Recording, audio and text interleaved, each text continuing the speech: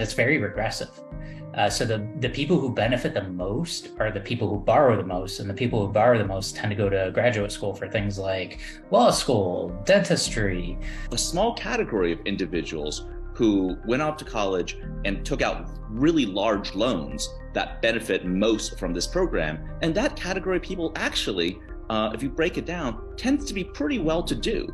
It's not clear to me that student loan borrowers who are who are being targeted here in this mass forgiveness have really been harmed by the pandemic. They haven't had to make payments on their loans during the pandemic. They've had the interest waived on their loans during the pandemic. And we see data that people who had student loans, were more likely to go out and take out an auto loan or a mortgage during the pandemic. Making the taxpayers responsible for that decision is not the correct policy solution.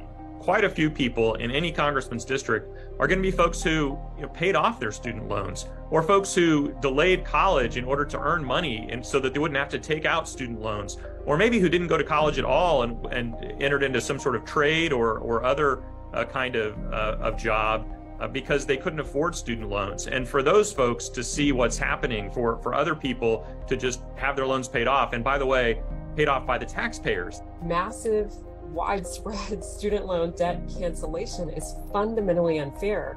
It asks them to take on somebody else's debt that they did not sign up to take on. There's a bunch of people who, like you said, didn't even go to college. There's a bunch of people who worked while they were in college. There's a bunch of people who went to a lower cost school so that they wouldn't have to borrow at all or as much.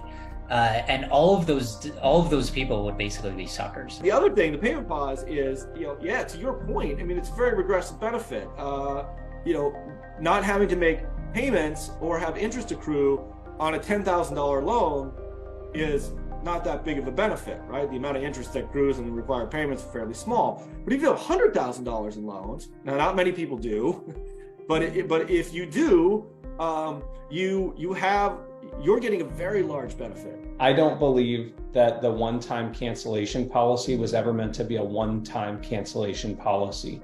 Once you provide this government benefit to Americans, it is so hard to claw that back that it's hard to imagine that the Biden administration would put this one-time policy out without thinking that it would sustain beyond this administration and become de facto federal policy.